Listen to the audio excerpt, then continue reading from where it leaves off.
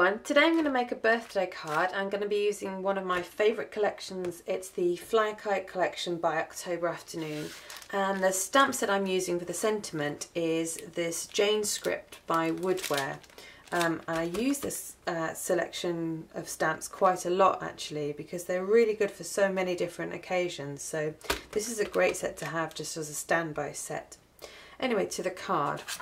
I've already prepared my base card in craft cardstock. This is craft cardstock by Bazzill. I find this to be the best craft cardstock that I can find and get hold of relatively easily. And I've cut this down to a normal standard size card, which is 10.5 centimeters by 14.8.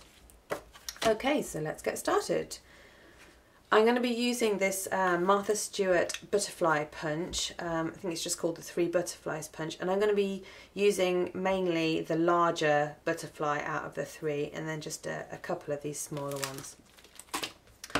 So I want 8 of the large butterflies and I'm going to punch them out of a selection of these papers.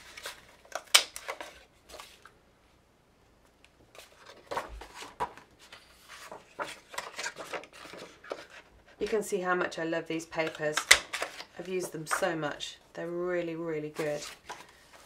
I think this pattern has to be my favourite in the whole set. It's just great. Okay, once you've got your 8 butterflies punched out, you can just arrange them. And I'm doing that in 2 lines of 4.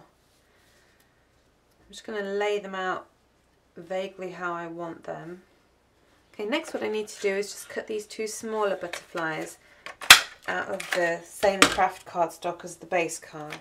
And then what I'm going to do is I'm just going to use the back of a post-it note to stick them down to the sticky side.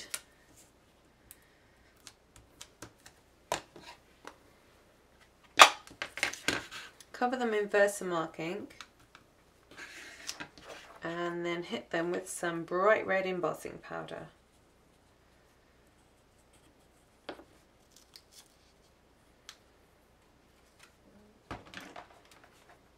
I'm just going to heat set those. I'm just going to do that once more just to give them a nice thick coat of the embossing powder. Okay, just tidy this away.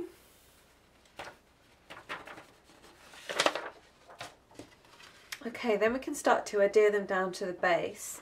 And to do that, I'm going to be using these 3-dimensional stickers.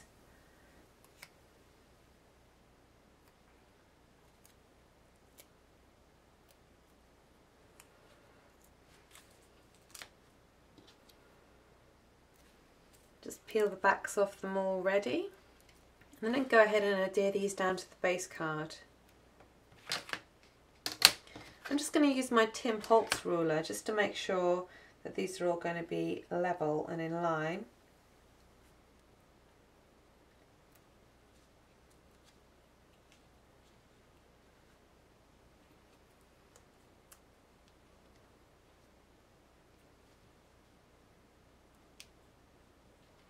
Once I'm happy with the spacing, I can just go ahead and press them down, and then sticking the top line is going to be a lot easier because I've got this bottom butterfly to just kind of line it up against.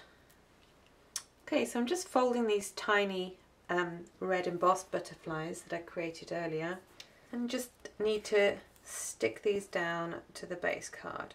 So I'm kind of rolling a glue dot into a long thin shape so it's small enough to stick on the back of these really teeny tiny butterflies. If you can see that, let me just zoom in. So there's the glue dot on the roll, and I'm just rolling it just with my fingernail up into a long thin ball shape.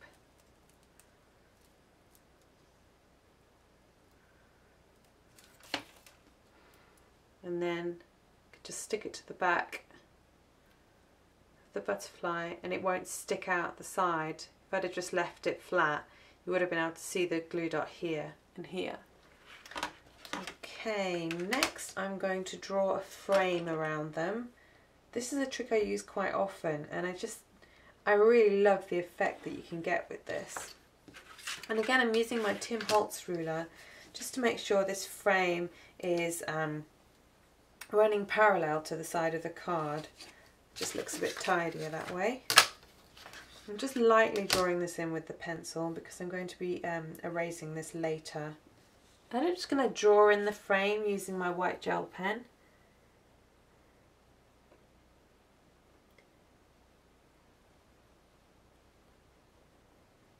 So I'm just following that pencil line that I drew. I'm not worrying about it being too straight and perfect, as long as it's following that line approximately. And then I'm just going to add another frame line around the outside of that one. See, and that gives a really nice detailing around there, and it was super quick and easy to do. And then just to finish off the card, we need to put a sentiment on there. I'm just going to use my little embossing buddy. I used to use a dryer sheet, which worked okay, but I found these at my local craft shop and I thought I'd give them a go, and they seem to work. It seems to work really well, so I think I'm going to be using it instead of the dryer sheets from now on. And I'm just using this happy birthday sentiment at the top. I'll just set that on my block. Using Versamark to ink it up, just stamping that there. It's just offset slightly to the right, and then I'm going to use white embossing powder.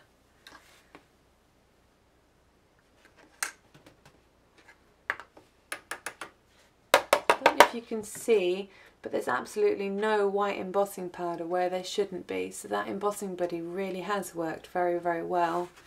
So I'm just going to hit that with a heat tool now to set it. And as the very last step, I'm just going to use my corner chomper on the 1/4 inch setting and just going around on all 4 corners and just round them all.